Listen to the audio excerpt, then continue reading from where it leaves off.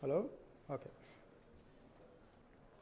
Okay, so hello everybody. My name is Valentin and this is Nina, and we are from the University of Applied Sciences from Austria, and we're going to show you our project now. It's a little bit different at what was actually the plan to do. Our project was about connecting legacy devices or legacy laboratory devices to FHIR.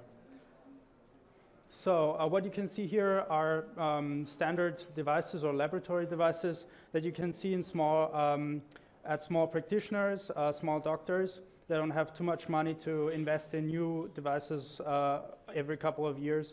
And also, this is a very common sight, for example, at vets, clinics, or doctors like that. So we created an IP interface for serial laboratory devices by using a Raspberry Pi or Banana Pi in our case. And our device actually manages to connect multiple laboratory devices that have a huge range of serial communication protocols. For example, you could connect, even connect printer outputs from those devices to our Raspberry Pi, and it will then convert it to a file resource and send it to the server. So this is a small diagram of how our program works. First of all, you have the laboratory device. It is connected over, in our case here, as a test case, over a serial port over USB to our Raspberry Pi. You could also connect it probably over USB, infrared, or even TCP/IP, but it has to be a serial port in any case. And then it gets parsed. This parsing part has to be configured by the user. The second step is then converting it to an internal file format or a format to store the data. And then the last part is to convert it to FHIR. And then to a FHIR resource and then send it out to a FHIR server. So it does not get stored every time. What's important to say here is that a lot of laboratory devices, it's possible to input some number or an ID number. And we take this ID number and use it as a way to reference the data to a patient. You can see it later in an example, and we will show it to you now. So this is a device that we created. You can see it here. It's a small emulator device for instead of bringing a laboratory device or a laboratory machine here, we created a device for this special occasion, and it's just an Arduino that sends the data from an SD card to our Raspberry Pi. So this is the data that that's stored on the SD card. The Arduino reads the SD card and then sends the data over a serial port to the Raspberry Pi. So yeah, and as you can see, there are some values in the generated data. Oh, I go to this side. And important for us is that we first save it as an internal format in our Pi, and we use a JSON and only try to pass the important, the relevant stuff. So what you can see here on the right side is the internal format. And in this case, the data or the measurements contain two values, one CCRP and T4 value, as well as a person ID. This is also a FHIR ID, test name of the test, and a date time.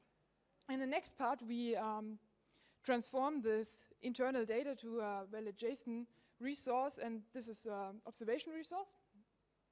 And this would look like this. This is already the data that we send to the server.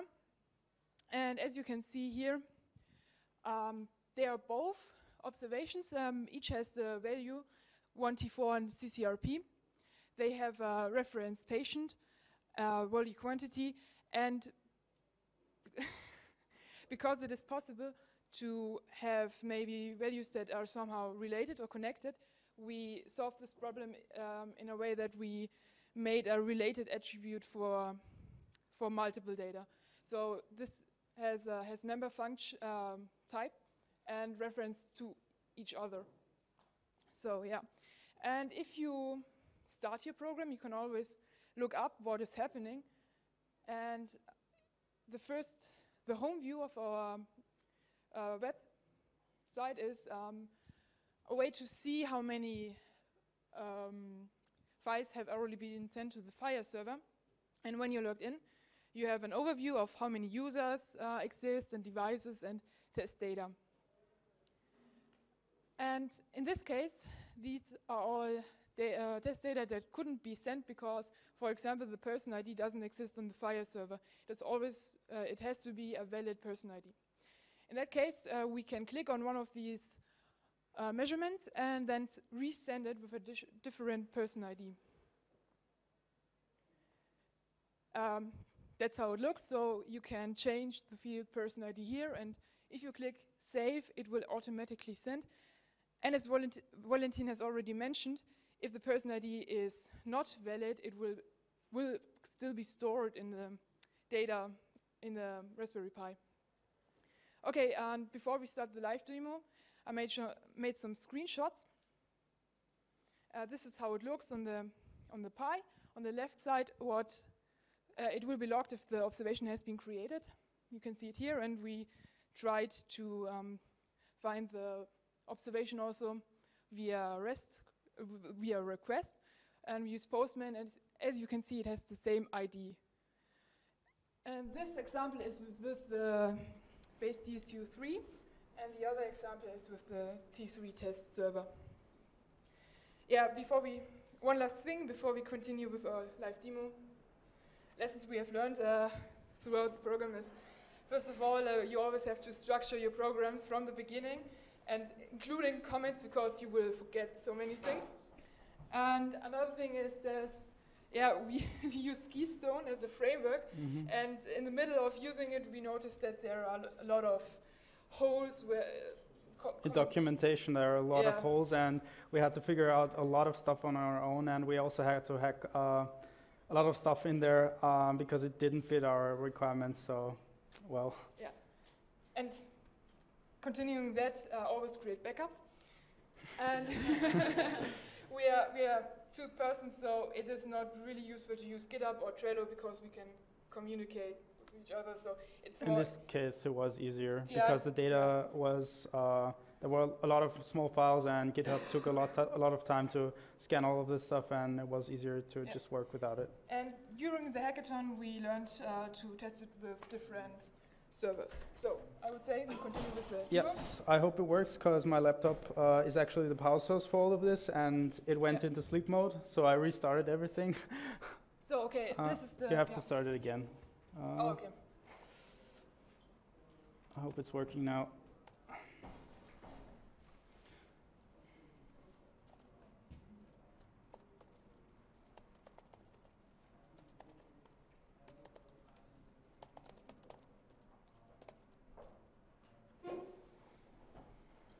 Okay, seems to work.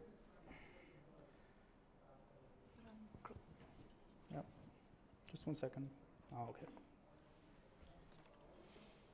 So let's get to the start page. It's going to take, when it's starting up, it's going to take a few moments more than when you actually use it. Okay, so this is our welcoming page or starting page. We only have one device here, and what you can see here is a graph of how many messages are actually saved at the moment or could not be transmitted directly to the Fire server. As we said before, we don't store all messages. We only store messages where some kind of error occurred, for example, when a person ID is not available, or the person ID that the doctor at the laboratory device entered was not correctly. Then it's stored on our Raspberry Pi, and then you can change it and send it to the Fire server. So if you sign in here, you can sign in here to the admin interface. Okay, you have a small overview here with the most important things is test data and devices. We can take a look into the devices tabs. We have one device here. That's our Arduino or emulator device. Okay, as you can see, I'm gonna reload it again.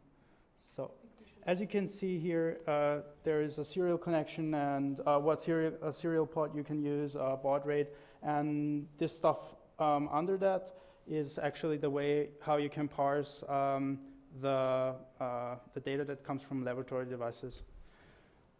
And another thing, another tab, important tab, is the test data tab. That's actually the data that could not be sent, and here you can change the person ID and then send it to the Fire server. Do you want to say anything else? Yes, we could send it if you want. Okay, yeah. So at the moment we have the base DS23 and the person ID is not valid, so we have to use a different one. So for example, I hope this one is correct. And we save it. And we have to reload it. But I think the more important stuff is the command line. As you can see here, the resource is created, as you can see here.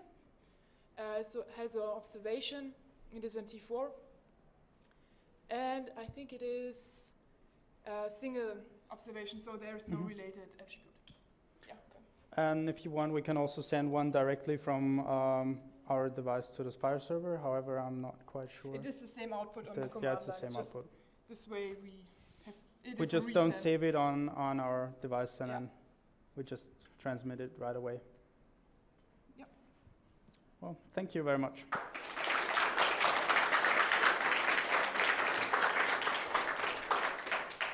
Questions? Yeah, maybe because of the time, just one question. And please make sure to use the microphone for the questions. Yeah. Okay. Yeah. Yeah, for the questions, if there's questions. Oh, yes. Okay. What happens if the Fire server is not working when your device receives a result? Well, it's probably, do you want to answer? Just answer. It should be, yes. I made some logs and some try-catch phrases in my Ninasend. I think it's too long if I show it. It is an exception, so if an exception occurs, I will log it and say there went something wrong, and I will show the error. So I try to catch a lot of multiple errors. And if it doesn't get sent to the Fire server, it just gets saved on our device. Oh, thank you. Thank you. Thank you. So, yeah, good afternoon, everybody. My name is Maximilian, this is my colleague Jacqueline, and we have developed an Android app using Fire, of course. So, let's start at first to the use case. It's an application for home use for patients. And it combines blood pressure data obtained via Bluetooth from a blood pressure measure device, of course, and the steps of a patient. And yeah, it builds a relation so that a doctor can monitor the patients and see if there's a correlation between the two vital signs, especially, of course, for medical studies.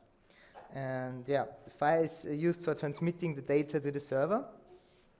And the IDH is the company which we cooperate with and which supports us with the Bluetooth device. So yeah, let's talk about that a bit. It's based in Innsbruck in Austria with a lot of mountains. You can go skiing there, and yeah. The guys, they are very nice, and special thanks to Patrick Magesius to make that possible. Yeah, now my colleague will tell us a bit about the app itself.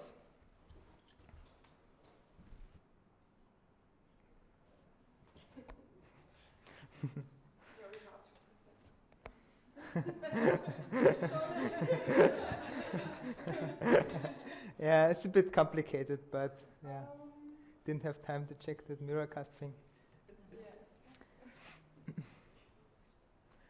I hope you see something. Do you see something?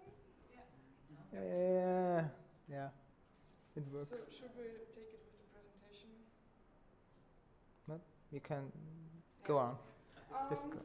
Yeah, as we mentioned, we got supported by the ITH. They borrowed us the Bluetooth device, and in our app we have the patient administration, blood pressure administration, and steps, and we can search for other patients and observations and devices. So I'll start with the patient administration. We are able to create a patient. I'll start with the John Doe.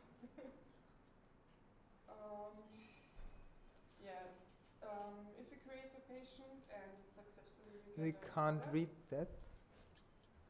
Yeah, okay. There's an alert dialog.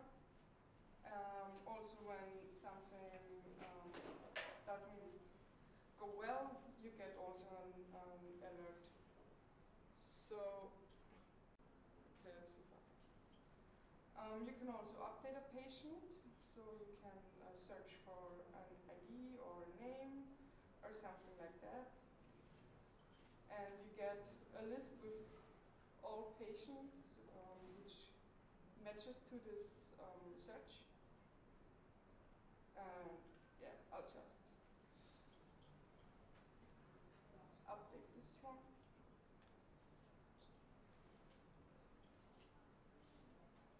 Yeah, there's something wrong.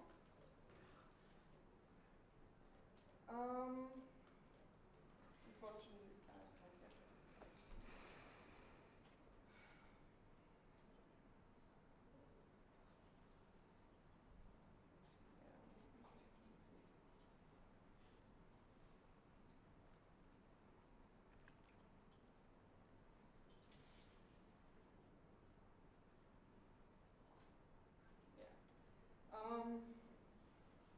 That's the show problem.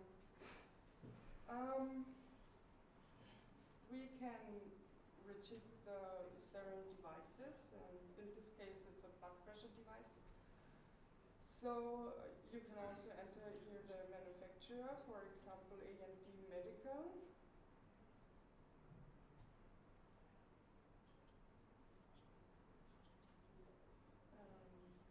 Blood pressure monitor. Do you see something? No. Not really. I think we should make it with the presentation. Okay. Because nobody sees something. Yeah, okay. All right, now I think you can see the app now a bit better.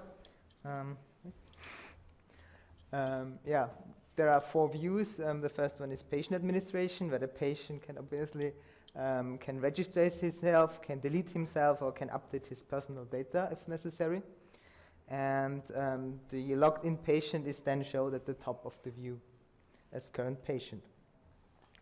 And the patient is referenced in device and observation posts.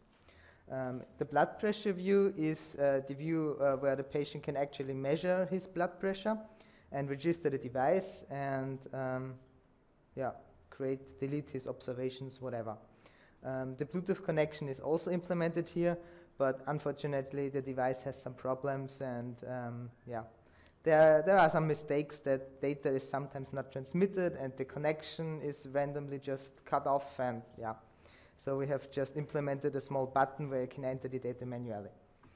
The steps view is where the patient is able to register his step count device, or pedometer, and create and delete his step data observations. The creating steps, we usually wanted to get this from an API, from a step counter, but as we run out of time, we just made it with the built-in accelerometer of Edge Phone, which is a pretty smart idea, I think. And at least the search view, which is the best of all, the best of the whole application, It's possible to search for patient observation and devices, and you get a lot of data from them. And it's cool to see how you can view observations of other people and just display them, and that's all on your phone, which is actually the essential thing of Fire. Can we maybe show that? Yeah. Okay. I just searched the patient team created. So yeah, we'll show the most important things. And it's also possible with observations and devices. Yeah. Especially for real use and for homes, you have to implement security levels, so not everyone can see the data of any person. So this is one, yeah, it's important to do that, but especially as we said, we ran out of time, so we had the time to do that. Yeah. Now, to the use of Fire, I think it's pretty obvious that we can post, update, and delete our resources which we use, namely patient devices and observations. We made use of the Happy implementation for Android devices, which works really very smooth and quick. So thank you for that. And yeah, we use it to transmit the data to the server. Results of the hackathon today morning. Resources from other sources might look differently. And to create a view that covers most of the resources that exist is pretty hard, because not even the ID is on the same position in every resource. So there's a lot of things that you have to take care of. Posting resources in bundles is different than posting resources itself. Myself, I didn't know that you can post resources itself. I always thought there had to be a bundle where I can put them in. Yeah, the R3 server is very strict, and we were not able to post a bundle there. And yeah, that made us some problems. The reason the test server we used, the base DSU3, is not very strict, and Happy doesn't create very strict file code. So we had the issue that we would have thrown down all our code and implemented new, and yeah, the hackathon was too short to do this. So we were able to create patients and devices, but we weren't able to create an observation, so we have to move it back. And last but not least, I think it would be easier if patients would not have to search for their devices with the ID, which they shouldn't see anyway. And I think Happy is made a thing in background and should not be in the front, so that the user don't have to actually interact with Happy and Fire itself.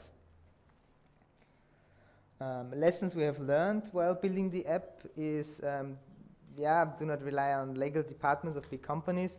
At first we had another idea where we wanted to take an asthma device, but yeah, the contract took so long that we had to stop that project and switch to our blood pressure measure device. Continuous certified health devices are very rare. The one we had, we got from Amazon, but a few weeks later we looked again and it wasn't there anymore. So yeah, we were pretty shocked that they were so rare. We thought there would be a lot of them, but yeah, it turned out it was the opposite. Implementing Bluetooth is the worst thing we've ever done. It's just horrible how it does all the functions and is absolutely not reproducible, and there are unexpected errors and exceptions and all that stuff. That's in your worst nightmare. Yes. Yeah, and Happy, yeah, really funny to work with. Yeah. So yeah, I think that was it. Are there any questions?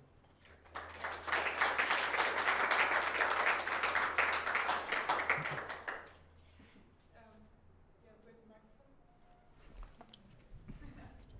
Turn on. Yeah. Should be turned on. Yeah, what kind of user do you have in mind? Because you can create patients, and Yeah. if you are a patient, why would you want to create patients?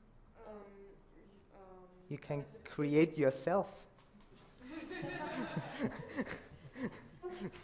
Can create a virtual identity of yourself on a server. At the beginning, we implemented as user, something like a login with a password and so on. And we switched it to patient because the FHIR term is patient. And you can create new patients because maybe you have a child and you want to track the child's data too, so you have to create a new user or a patient. And that's the reason why a user can make patients himself. Yeah. Okay, so thank you. Oh, the last question. Aren't you worried about privacy if patients can just look at each other's observations?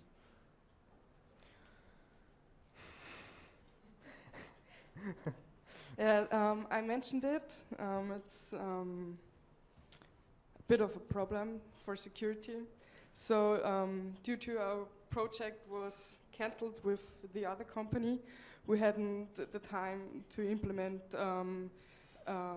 Proper security. yeah, proper security, because I thought at myself before, it would be nice if you can only see the observations and devices which are referenced to the current patient.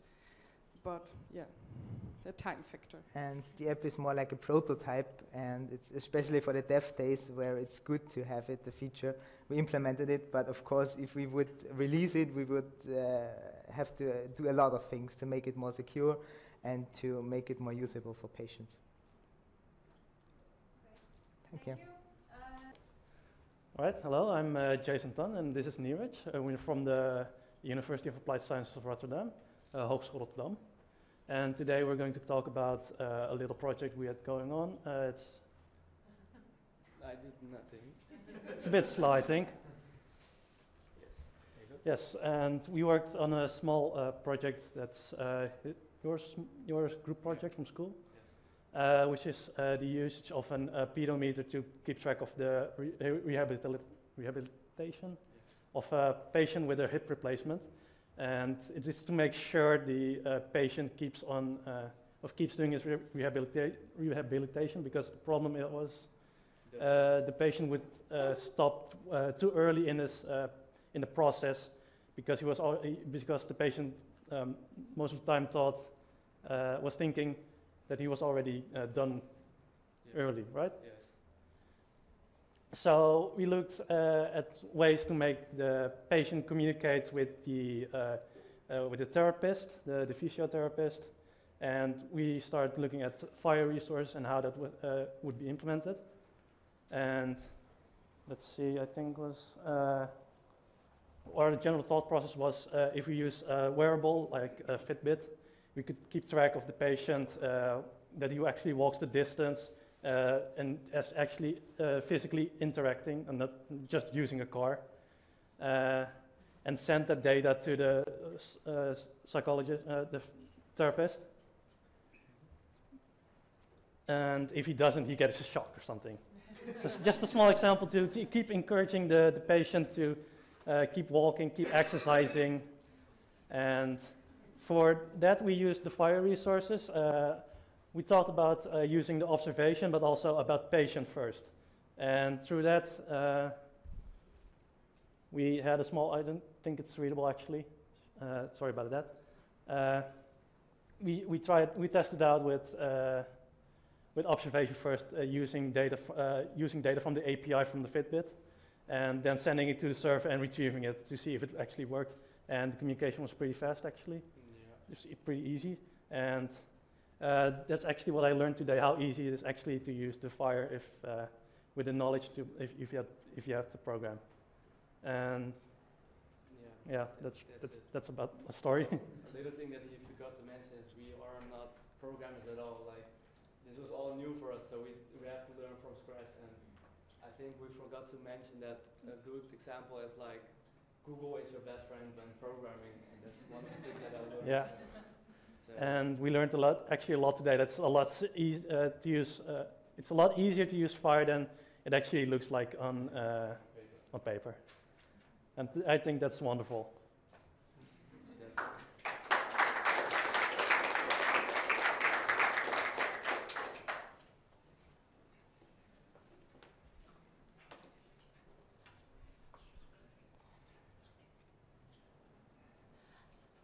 I was just wondering, you mentioned that you were sending this data to the EHR server and that potentially the EHR could notify, or could warn the patient in case they weren't active enough. Were you able to test filing to any EHRs, or what did you use as your testing for where the observations went? We haven't been that far yet, right? That was like our error. That's where we saw that we are not the real programmers. So that was like our pitfall a little bit. But like the first part we did get on a like to communicate really with the servers was like the problem, right? The retrieving. Yeah, the retrieving part was like we didn't get like that part. Okay. Are there any other questions?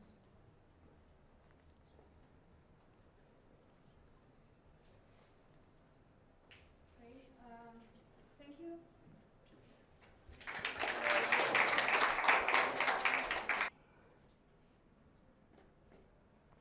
Okay, hello everyone.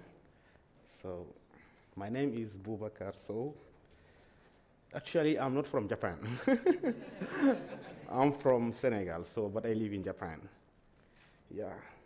So today's presentation will deal with how we can map post-pregnancy weight loss data on Fire. So, and then to do that, what I'm trying to achieve here is to get some data from a normal body weight scale and then store them on a relational database and map them on Fire. This gives us maybe 3 elements here: a patient, and then a non-medical data, and unstructured data. Okay. Because why we have here unstructured data? Because the device that I'm using is very simple that you can get from Amazon or anywhere you want. Okay, and then the data that you will get, in the database, it's most of the time very difficult to exchange. So it's why here, the first thing that I will do, file them all in the same block. So to do so, I have here my relational database with some patient, and then one device, and a body weight for 1 month. How I got this data is very simple. I asked to one of my, I can't say my patient, but let's say, okay, my friend, okay. So to get her weight for 1 month. And then after that, we try to map the data. The most important thing here is the device, because already we have a observation resource for weight, and we have a patient. So now the problem is here the device. So for the device, I just identify the device type and the company name, the model, the device version. So for the device type, I use the type from HL7, right? And then the company name is the manufacturer from the device resource. And the model number is the model from also the device resource.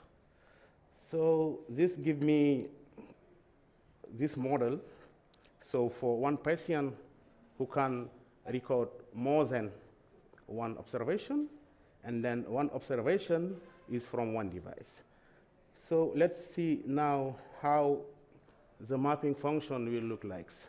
It's simple because I just use iResource from the Vonku server and map my weight to observation and my device to a simple device resource. And for that, the most important thing here maybe is the device code, who is this one, this guy, from the snowmet.info SCT. So let's try to do some practice using Postman. Unfortunately, I did not build a front end, so let's use Postman. So I'm working on local. So the first thing after every after building every Fire server is just to check the capability statement, and then this capability statement show you that now your Fire server is working very well, so you can go on and create whatever you want. This is, I try to get my first patient, and then the first patient is here. You can also see like the patient name, birth, date, and then the family name. So let's try now to get some observation using the patient ID, because I have like 4 or 5 patients, but I use only one. So to do that, so I search here by the patient ID, and then you have a bundle of all resources recorded from for 1 month. This is okay. So now the second thing is to try to send this data to a Fire server. So let's use maybe Happy Fire to send this data as a patient, and then let me remove maybe the ID. So, and then send to Happy Fire. So it's created with another ID. So if you do that, so you can also retrieve all your data from also Happy Fire. We come back to this observation. So, okay, this is my capability statement, and then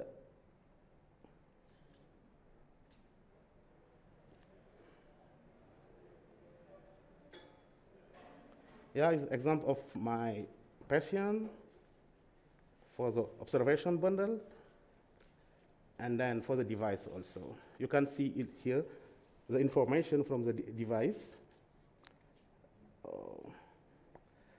This is also the Happy Fire server I use to send one observation. And then this is also PioHealth.net Fire to send another observation, and it's always created. So from today, from the hackathon, I just try to send observational resource to Graham server, but not possible. I got some operation outcome. I was trying to see what's going on, but maybe I have a lack of validation of my resource. So anyway, I also try to retrieve data from this server. I think it's from Sweden, from Germany, right? Yeah. And then the lesson learned is how to map relational database to Fire, and also how to support chaining research. And also what I learned here in this DevDay is that Fire, they have a great community. So because I was learning Fire more than 2 years, I remember the first day, so I was trying to learn Fire, so it was very difficult because everywhere I go in the website, I click in the link, he gives me in another link. That means it's very, very, very big. I said, okay, maybe this is very difficult to learn, but after I just found out that it's not too much difficult. So, and then so I keep learning also, learning more to go with Fire because it's also growing too fast. So thanks. This was my reference, and then, yeah, that's all. Questions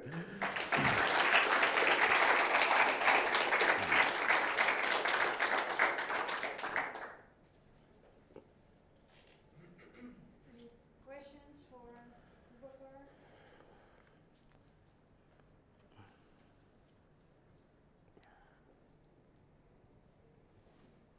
So did you create your own file server? Did you use one file server? I'm not Yeah, yeah, clear. I use Vonk server. Okay. Yeah. Yeah, you created your own implementation of a Vonk server, right? Yeah, yeah. Yeah.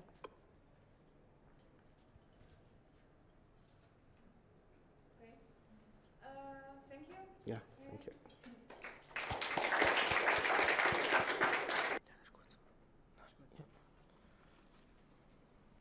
Okay.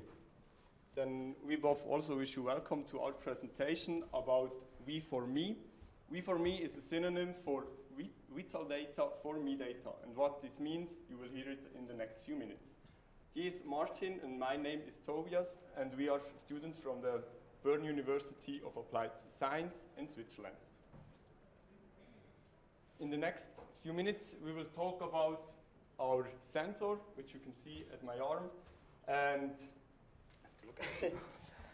to the file server, our use case. You have the chance to look at our app we programmed, the generated file object, the lesson learned, and what happens next with our project. Yes, our sensor is a real medical device from the Swiss startup company BioOcean. With just one sensor, it's possible to measure more than 22 vital data and parameters, and it's available as a sport and fitness and lifestyle product, and also as a certificate medical product.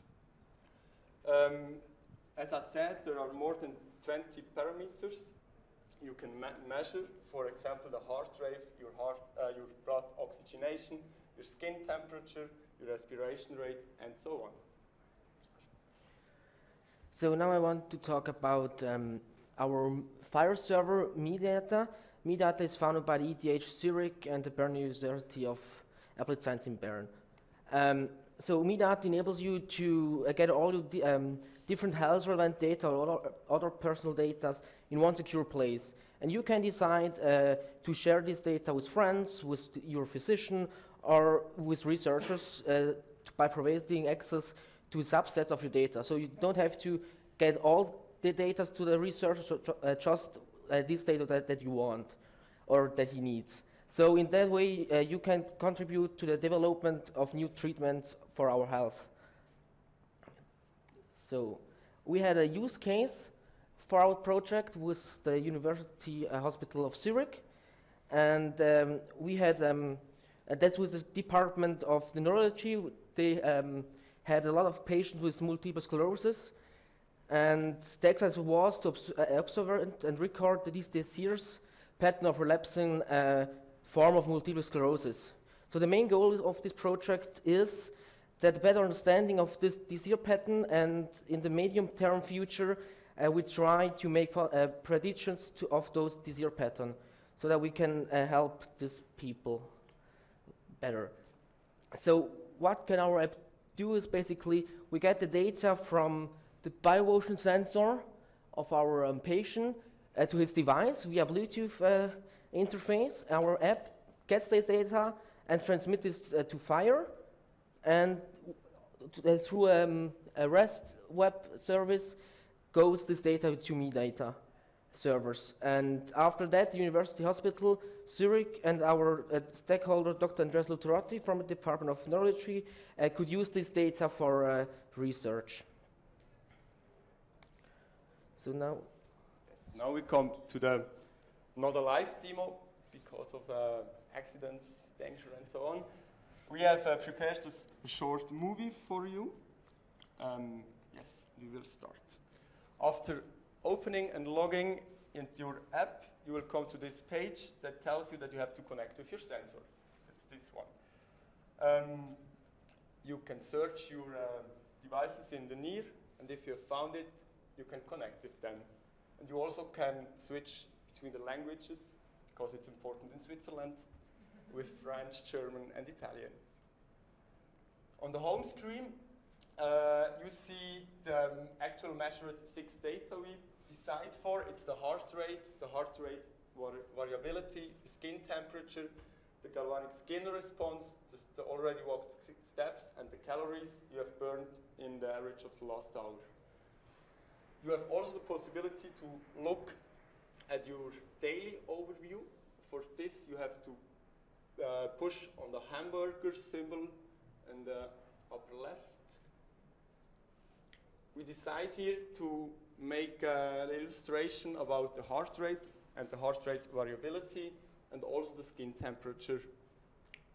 And in the lower part of the app, you see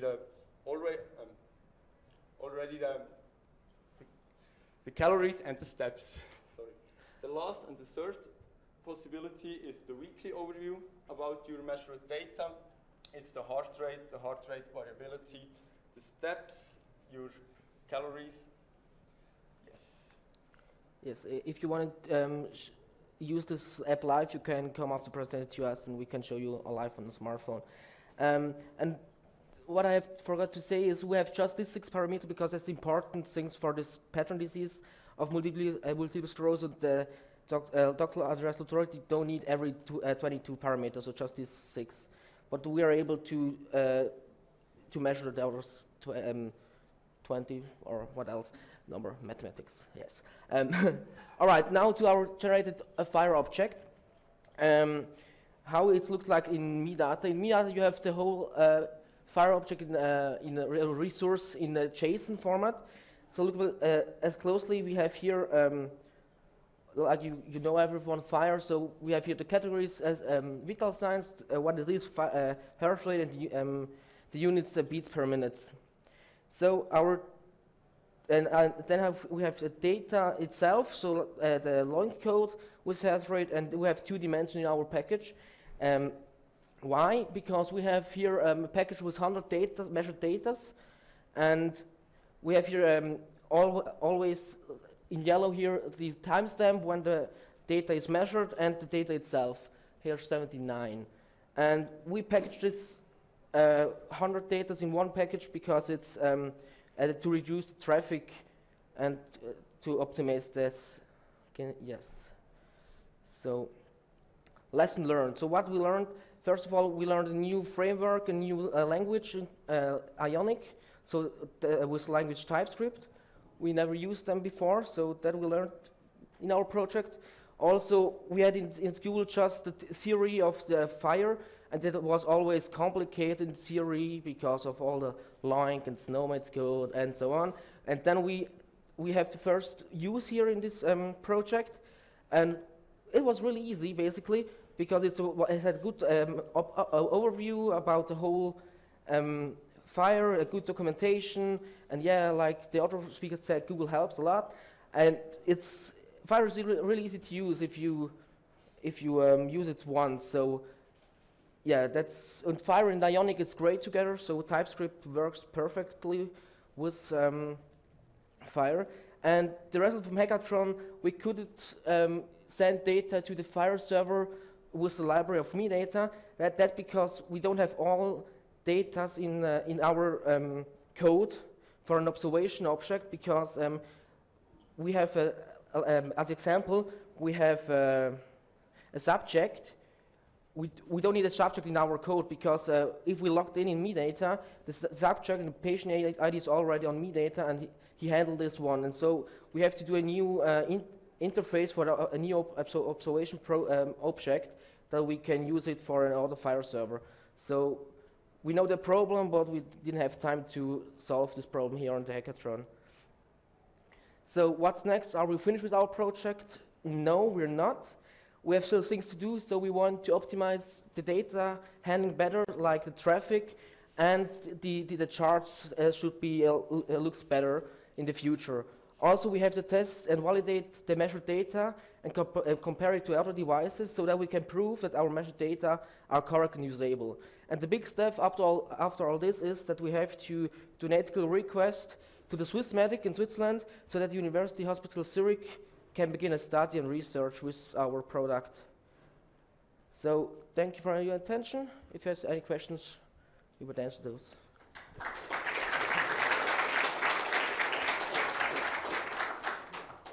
I was wondering, and I think you kind of hinted at this when you were talking about the subject not being in the observation resource, but how do you know how to negotiate between the device, which is attached to one patient, to Me Data, which has the patient record that stores all of their outside data, and then to the EHR, which would have like some of the data. Mm-hmm. Yes, every patient has on Me Data an own account, and it was not shown in the demo, but you have to log in at the app, and then you are connected with your Me Data account. Any other questions? Any other questions? I think I can do it without a microphone. Okay. So you showed that you use the data object to send over a lot of measurements in one go. Mm-hmm. I'm not an expert. Is this like a hack, or is this natively supported by Fire?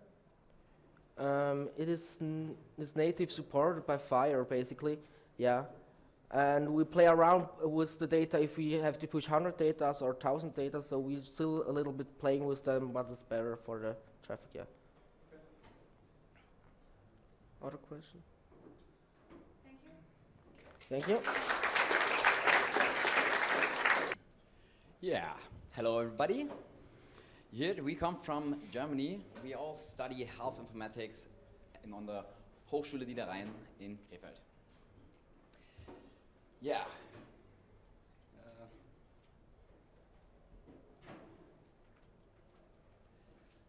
Yeah, our team consists first Adrian, Moritz, Simon, and me, Sören. And today we want to present our Fire project about vital signs and sorry. Let me explain what kind of project or what kind of problem we want to solve based on a small use case.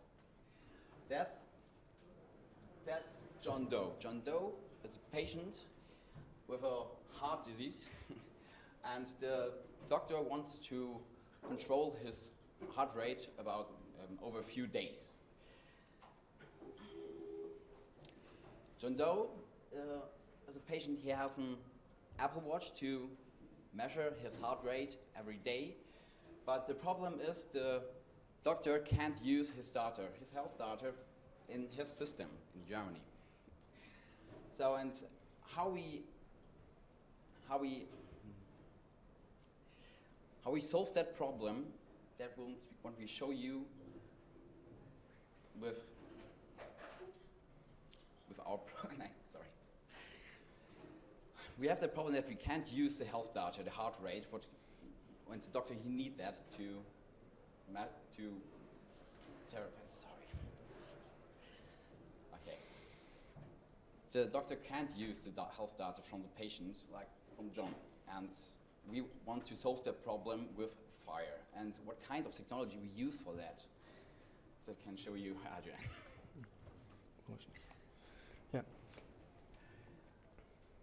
So we used Spring Boot to build our application. Spring Boot is a very cool tool to quickly create a web application. So you have a container which contains everything you need, your database, your web server, and all you do is you build a jar file in Java, and you have to run the jar file, and you got all the dependencies you need to run your application.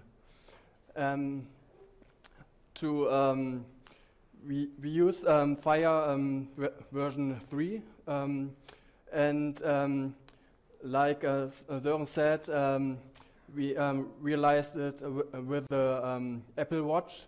So Apple Watch offers to use CDA and in the future Fire native, and that's a very cool feature.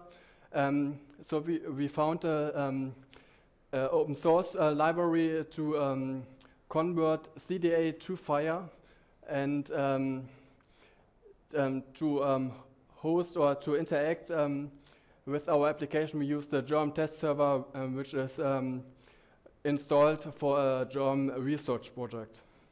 So let's talk about the application itself.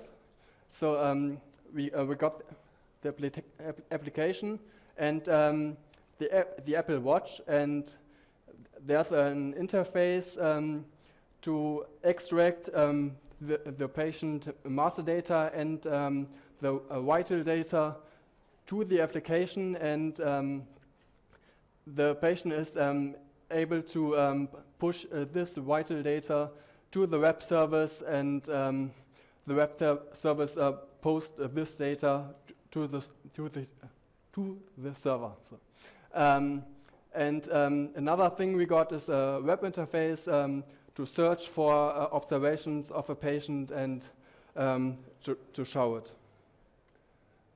So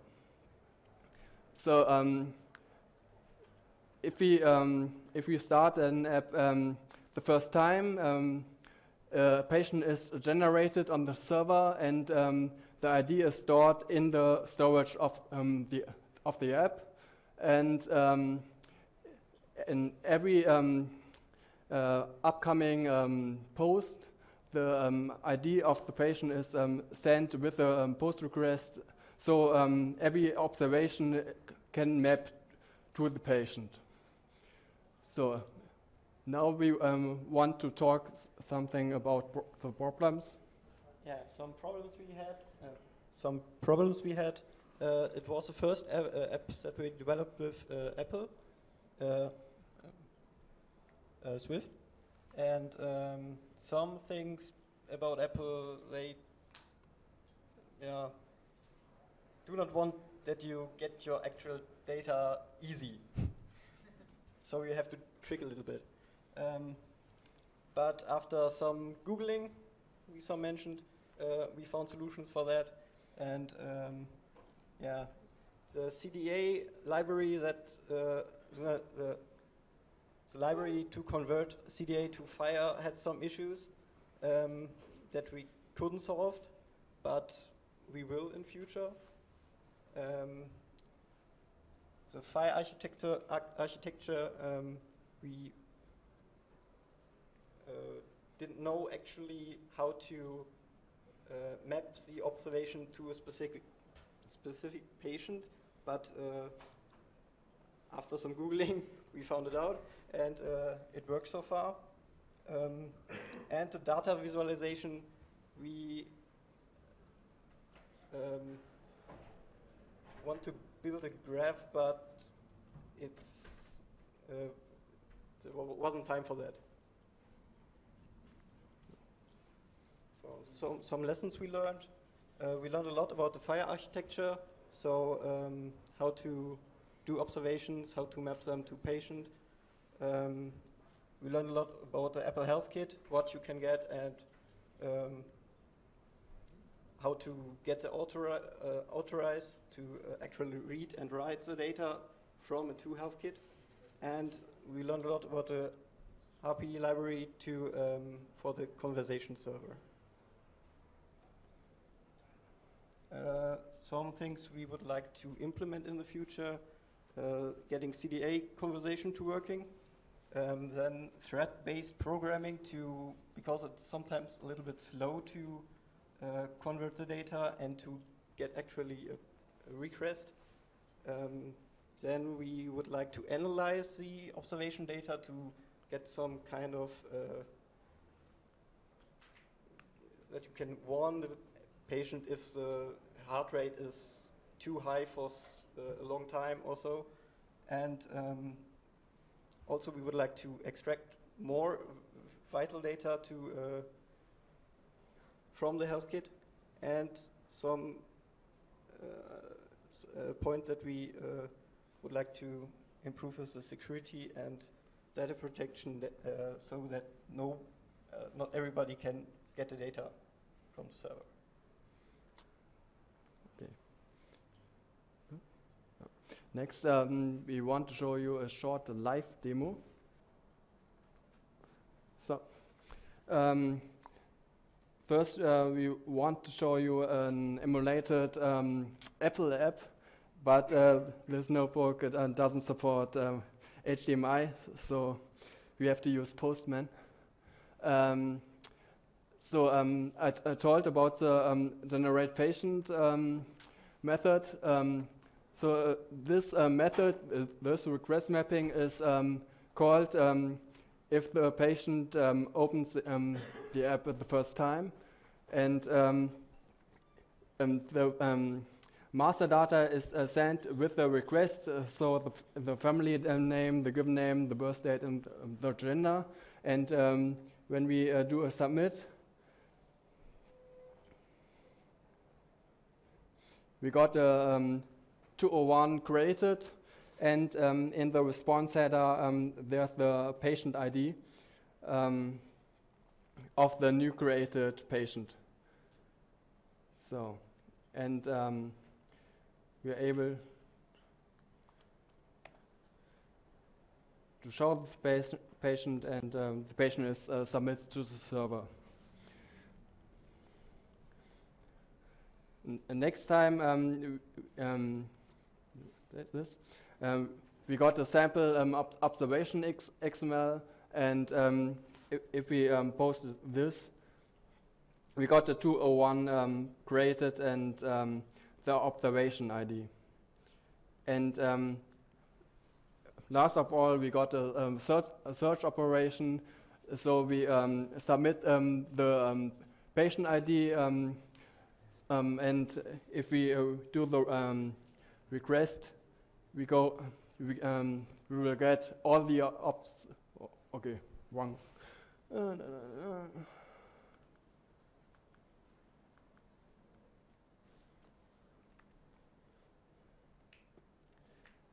This one.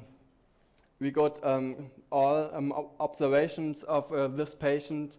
So if we open the web interface and submit the patient's ID and press search, we got all the information of the patient. So any questions?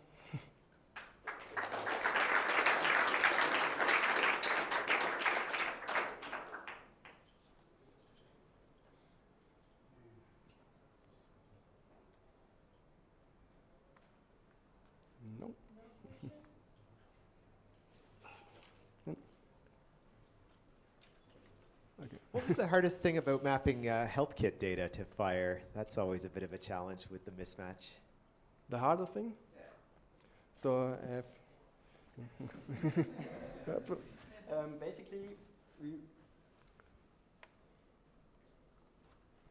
basically we write, we create a string with the XML data in it, and the two variables, date and heart rate, pasted the data from the health kit in there. So, and then simple post.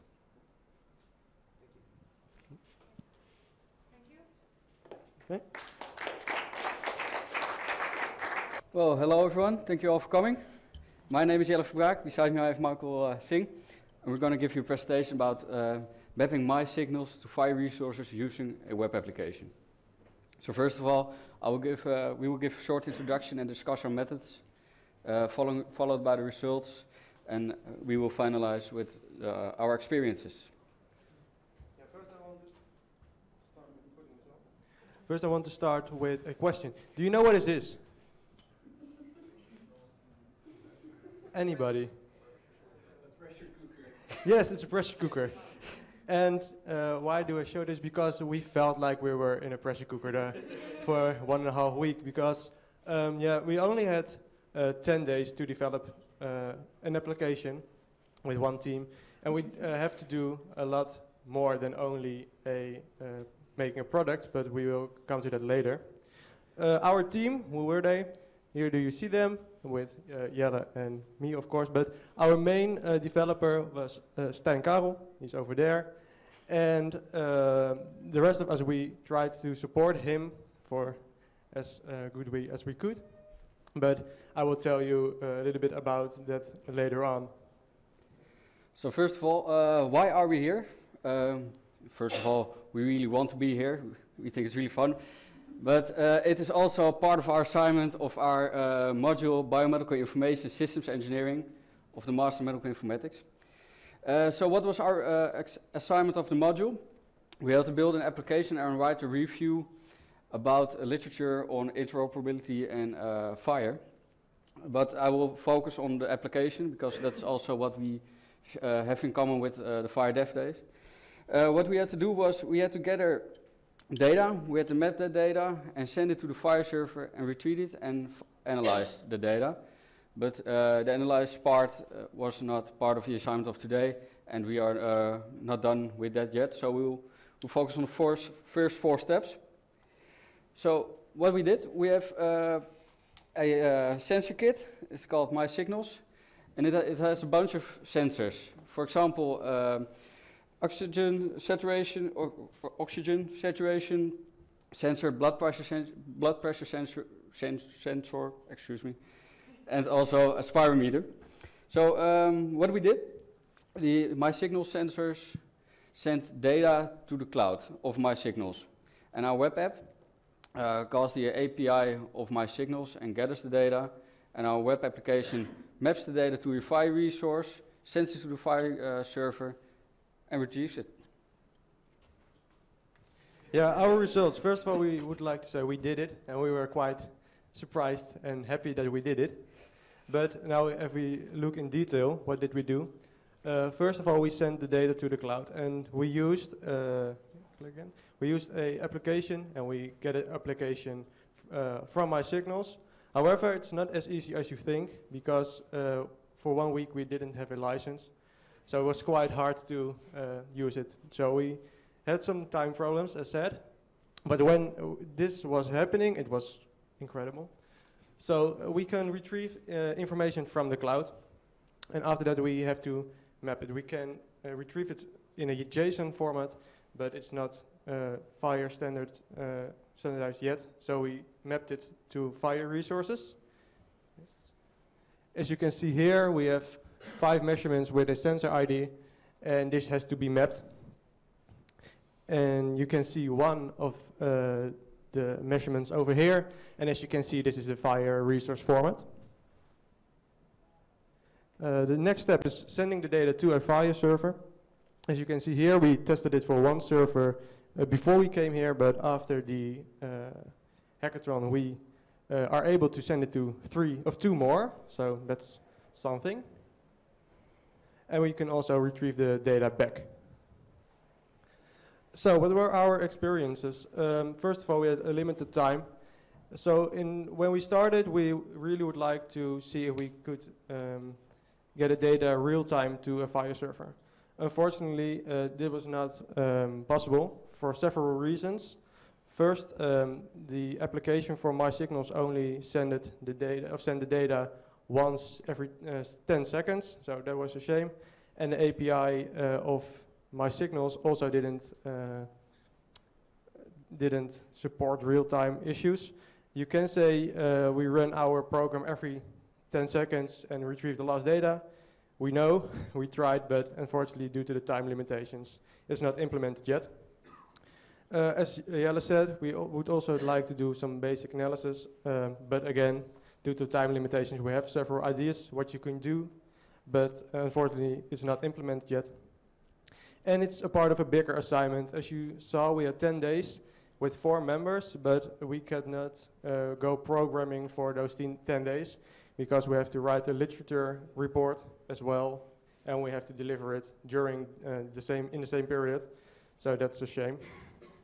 But overall, if you take this all into account, you can say, well, Fire is really usable and easy to use if you want to send and retrieve data.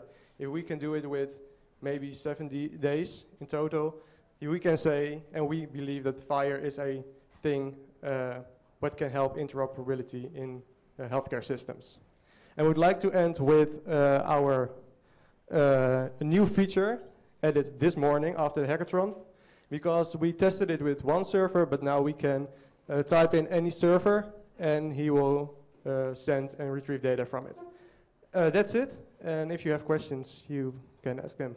Thanks.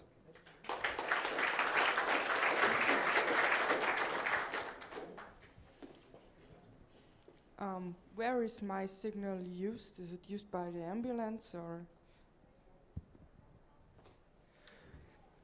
it's for home measurements. So there's a lot of things in for the patient. You can measure your own blood pressure, and you can connect it with the application. And in that case, you can measure your own personal health data.